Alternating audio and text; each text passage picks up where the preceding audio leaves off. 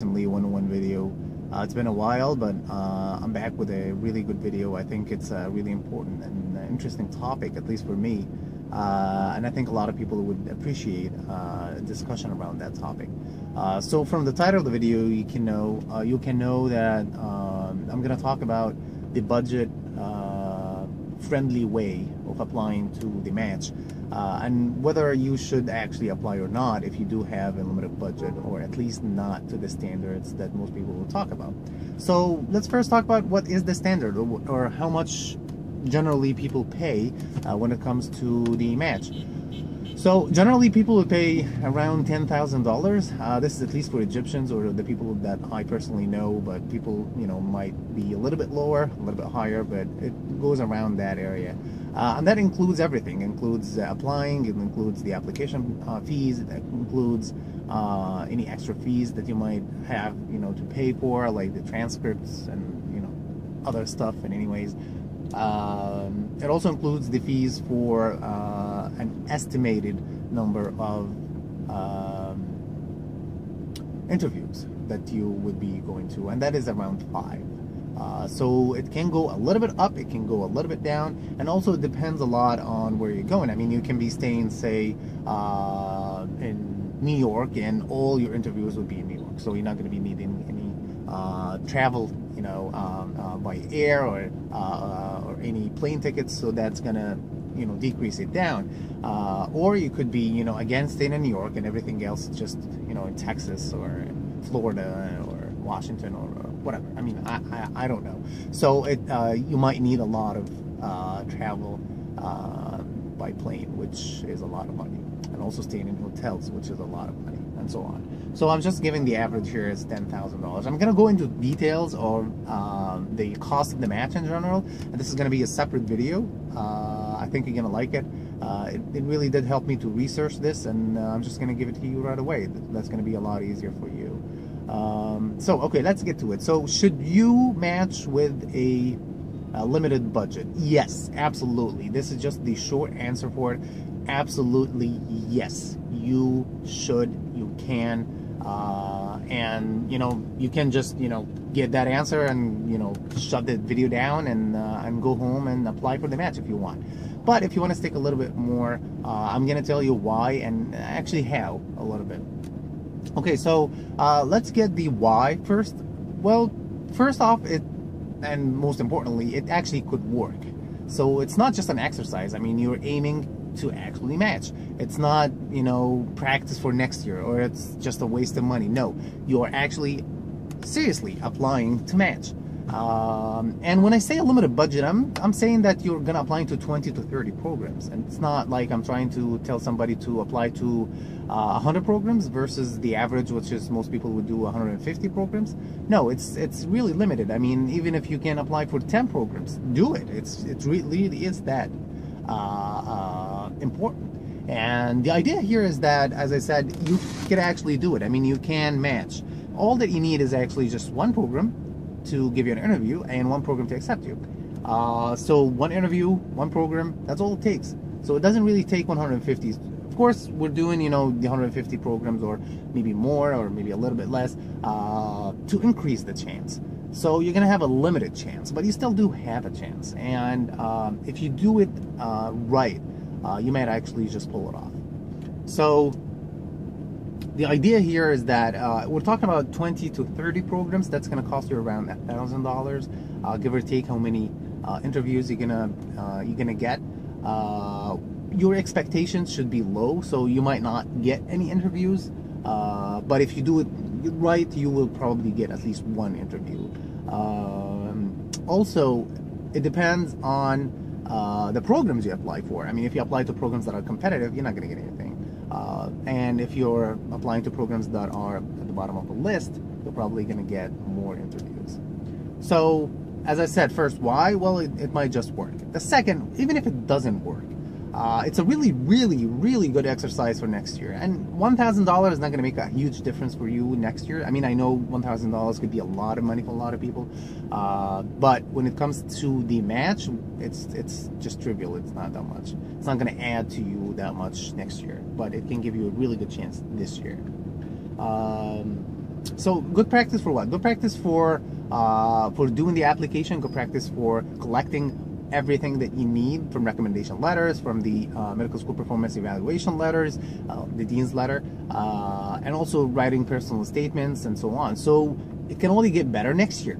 You can only improve on that next year. You can know what are your limits. You can actually get some feedback at some point. So that's really good. I mean, also you can get an interview, and that is a huge bonus. If you do practice an interview, that's gonna make you a star next year. At least if you did learn from that interview anything. So that's really good. I mean, good practice. You might actually do it, as I mentioned before. And the third is that you don't want next year to go into the match and say, well, I didn't really apply. I mean, why? I mean, what have you been doing for that past year? You're done with USMLE. You have your ECFMG certification. You have everything. And you probably did like an observership or have your recommendation letters and so on. So why not apply? I mean, you're gonna say I have a limited budget. Yeah, it's an answer, but I think that applying and showing that you did apply last year, and then you're gonna ask you why did you not match. Then you can say, well, I had a limited budget. I applied for, very low number of programs, so I wasn't able to get as much exposure as possible, and how competitive, the matches and so on. So that's a good answer at that point. And saying that, well, I just didn't have the money to do it. I mean, it's an answer. It might be a good answer to some people, but to me personally, I think the better answer is I did try last year, and I'm improving this year. It shows that you are trying, and you are trying, and you're trying, and this is really good. So with that out of the way, so how are we going to do it? I think the most important thing that I need to tell you when it comes to applying a limited budget is research. Not research is in publication. No, I mean researching the programs that you're going to apply for. This is really important because you don't want to apply to just any programs. I think that applying to programs that would fit you perfectly is the good and perfect, actually, recipe to matching on a budget. Let's say we give an example. So you went to Texas for your observership, and you got recommendation letters or some research or anything at all, but you have some exposure, you have some contacts in there. It really makes a whole lot of sense to apply to programs nearby the place that you went to and the place that you went to itself.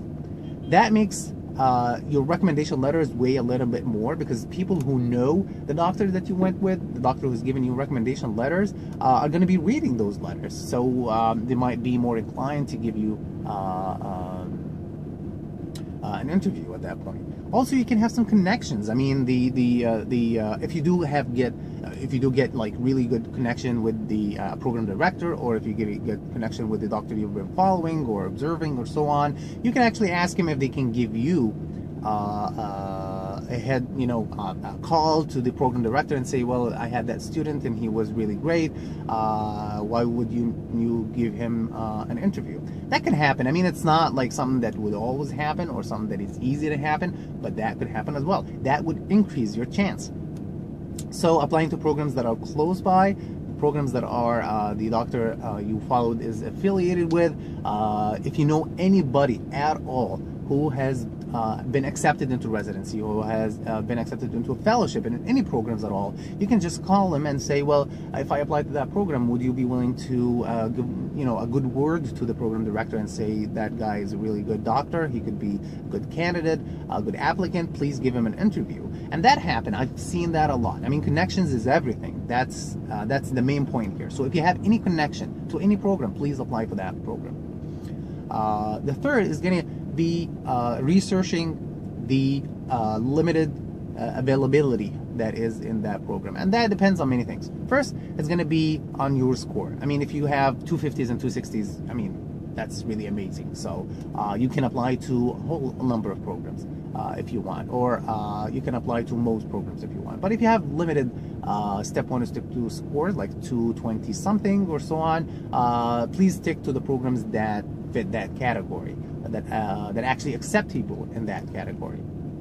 Third, second, it's going to be on the specialty that you're applying for. I mean, if I'm applying to, let's say, surgery, I'm not going to apply to 30 programs. That's just not going to be realistic. But let's say if you're applying to family medicine, for example, internal medicine, that might actually work. Psychiatry, I think even pediatrics, it could work. So think about the specialty you're applying for. Third, apply for programs that accept a lot of international medical graduates. If you do have a program that accepts, like, let's say 50% of the places for international medical graduates, that's fantastic. Pick that program, and instead of a program that just took like one person, you know. So your chance would be a lot more. Again, I mean, I'm trying to repeat myself here, but I'm trying to stress on the points that make sense. So again, researching the program, that is really important from these, you know, perspectives. The number of people they accept that are international medical graduates, and also the number of people they generally accept. I mean, you're not going to apply to a program that only has, like, say, 5 spots total. That's just a lot of competition for one program. But if you apply to a program that has like 25 programs or 25 spots, that's really good. I mean, you can have a chance. You have 1 out of 25.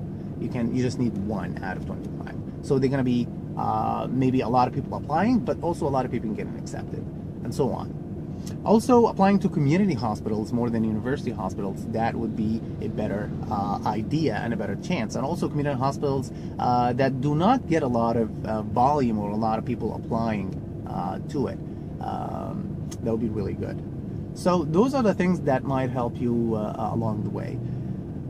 Also, taking care of your resume and your application would make a whole lot sense. And this is just for everyone. I mean, if you're applying to 500 programs or applying to only 10 programs, that's just gonna be the same advice. And this is to make yourself stand out as much as possible. And there are a lot of videos for that. A lot of people are telling you, you know, to do a good personal statement, to represent yourself, to have good English, to have to show, not tell, and so on. So just research that really well and know exactly how to do a good personal statement, and try as hard as you can to make it the best that you can actually do. And taking care of your application and making it as presentable as possible. There are proper ways to do the application. You can search that online if you want. If I do have any links in the description, you can check that out to see some of the things that are helping me out this year as I'm applying to the match this year. Also, if you have recommendation letters, you know, use your recommendation letters strategically if you do have more than 4. Also, if you do have letters of recommendation from people who are outside the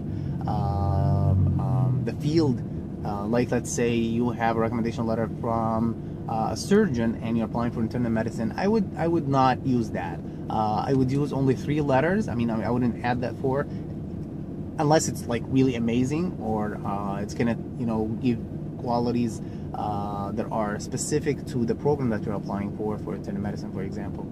Then I would use it. But if it's just a generic, you know, recommendation letter from someone outside of the specialty, I wouldn't really use it that much, unless it's the only one I have, or as I said, it's really, really good. And finally, there is one tip that I did think is going to help a lot of people, and I'm going to use it myself. And this is to call every program that you're going to apply for. And this is going to be easy because you're not applying to a lot of programs. So what you're going to do is that you're going to call those programs and say, well, my name is, you know, such and such. I am very, very interested in your program, and I do have this extra paper that I want to send to you that I can't send via the ARAS or ECFMG or stuff like that. And if you just give me your fax or your email, I would really like to send it to show how I am interested in your program. Or maybe let's say you have an extra recommendation letter that you can, I mean, you have 4 recommendation letters and you have 1 extra that you can just send. That would be really good. And just talk to whoever is there, I mean the secretary or the program director or whatever. You can also email if you want, but I would call. That is a lot better.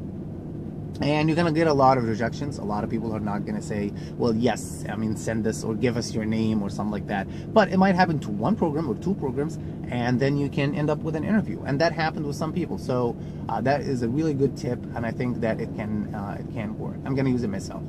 And that's it. I think that the bottom line is, if you do have a limited budget, use it as best as you can to apply to this match. Do not miss it. Do not miss the match. This is really important, and you're gonna regret a lot if you do not participate in a match that you could have, even if you do have a limited budget.